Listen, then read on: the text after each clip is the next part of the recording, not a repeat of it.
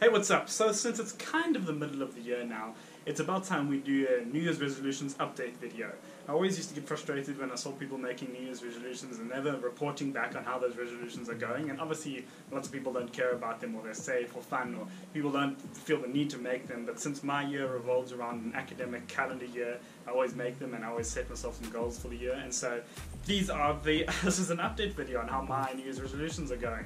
Made a video about it at the beginning of the year that you can watch here, and I'll be referring to it the whole way through, but straight up, let's get into it. How is my sleep going? So one of my New Year's resolutions is definitely to at least try to sleep 6 hours every night. Like, the first resolution I made was that I need to sleep more. I need to sleep at least 6 hours a night. And with coronavirus and the very different year that I've experienced at home now, studying at home, I've been getting that. I've been getting 6 hours every night consistently. Most nights actually towards 7 hours. Going to bed between 11 and 12 and waking up at 6 every morning. That early start has allowed me to get a lot of work and productivity done in the morning, while still being able to get like a decent amount of sleep at night. More sleep than I was getting at varsity. And that's something that I've learned from this period at home, and that I definitely need to take back to varsity with me. Go to bed a bit earlier, you know, there's no use staying up till 12, 1 if I'm not being productive. Rather go to bed and wake up at 4 even the next morning, 4, 5, 6, and do work in the morning and that, because that's when I'm most productive and that's when I can get shit done. And so, yeah, I have actually been getting that 6 hours of sleep every night. So first resolution, crushed it.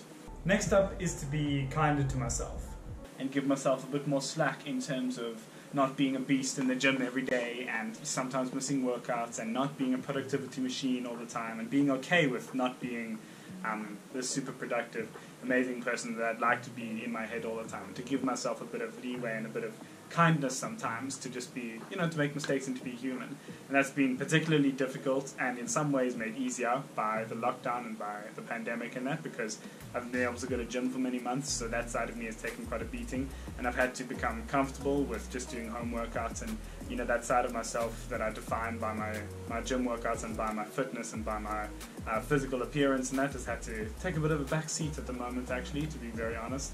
And it's led me to some personal introspection about, you know, what I value myself on. It can't just be appearance and strength and that, even though it's so nice to have those things.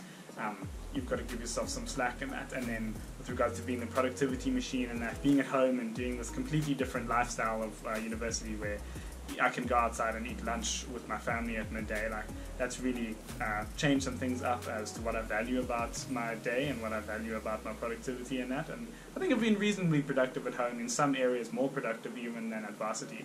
And so yeah, I think I've semi-achieved this resolution in that I've had to be a bit more patient with myself and give myself a bit of a break, and that, as we all have, because these are very unusual times, and dealing with a big global crisis like this, you have to be kind to yourself and kind to the people around you, in terms of what you expect from them and what you expect from yourself even.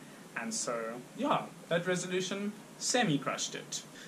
This next resolution is probably the one that I think I have not crushed as much as I would like to have. And that is to live more in the moment and to stop worrying about the future more and to be more spontaneous with friends and that and with the things I do, and just stop focusing so much on the far off future and where my life is going and just live more in the moment. And that, I think, has been made particularly difficult once again by the pandemic and staying at home and not seeing a couple of my friends for like 4 months now, as I'm sure many people are missing people and missing out on experiences and that. And, you know, being happy with the current situation and enjoying the day-to-day life, and that has been made difficult when it's literally been sitting at a desk, not this desk, this is my mom's desk, but sitting at my desk in my room, just studying and working all day without any of the nice rewards of university, like seeing people and seeing friends and going out and just having that spontaneous lifestyle and that living with a whole bunch of other young people and seeing them every day entails.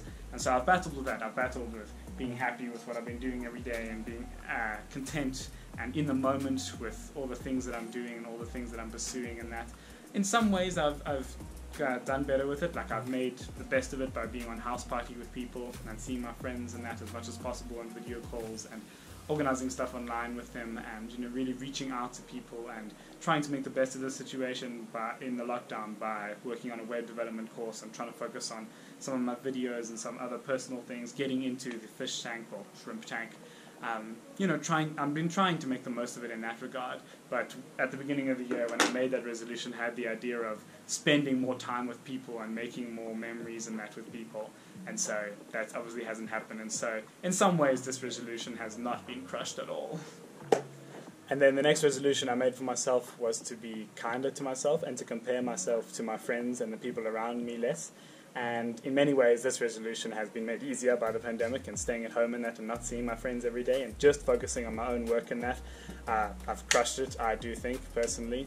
I have not been comparing myself to my friends and people on Instagram and that nearly as much as I used to, just because I haven't seen my friends, I don't think, and so I haven't had as much contact with them.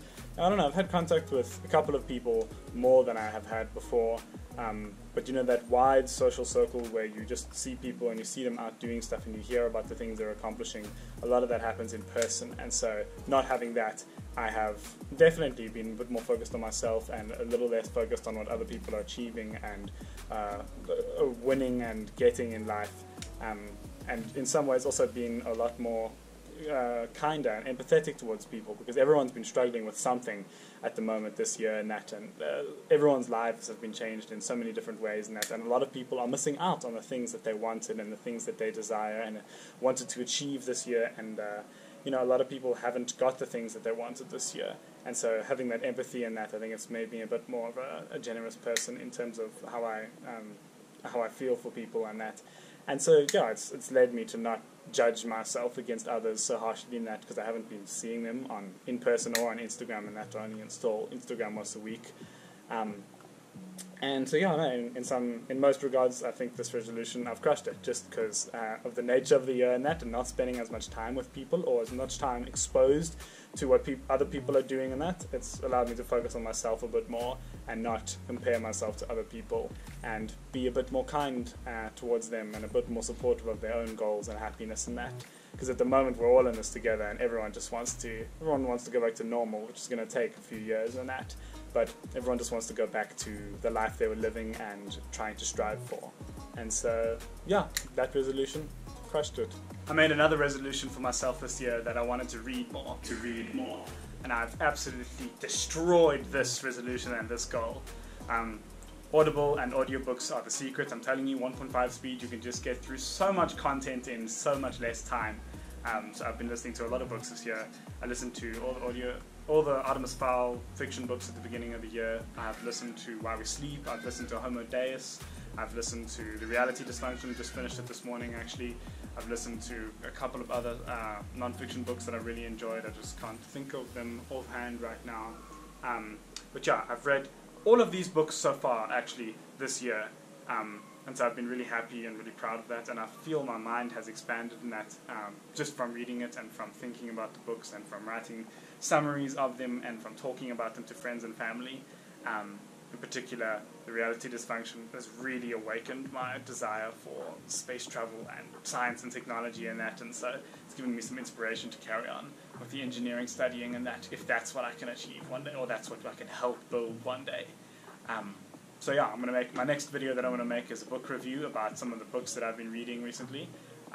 But yeah, reading in 2020, absolutely been smashing it. Then in terms of changing up the YouTube channel and that and making different videos, definitely accomplished that. Once again, thanks to the pandemic.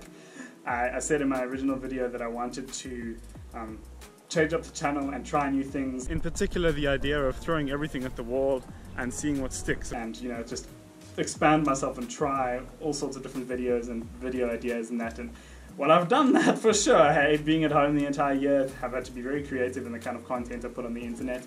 It's been a lot of boring, just me sitting at my desk studying, because it's been a particularly difficult semester. But I mean, that's okay. That's what the life is at the moment, and that's what I want to be documenting. I want to be documenting the truth, not some fantasy. But yeah, definitely smashed that resolution, hey? You asked for a different set of videos this year, Mitch, from the fast? You got it, eh? You got it. But it's been good. I've been enjoying thinking about some different stuff and that, and it's given me some thought as to what I'm going to do with the channel when I eventually finish varsity, because first and second year I focused the YouTube channel particularly just solely on university and what was happening there, and so I'm going to have to branch out when I leave varsity, and so this has been a good trial period.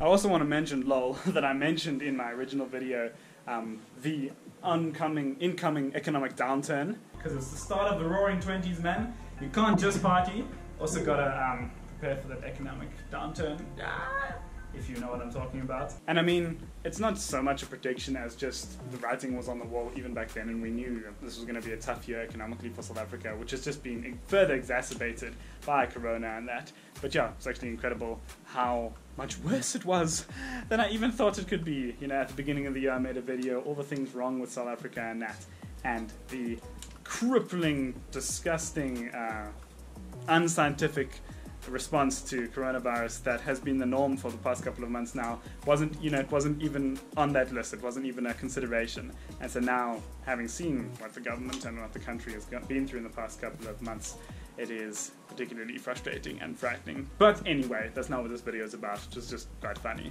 And yeah, so those are all my resolutions that I made at the beginning of the year and the progress that I've made on them so far.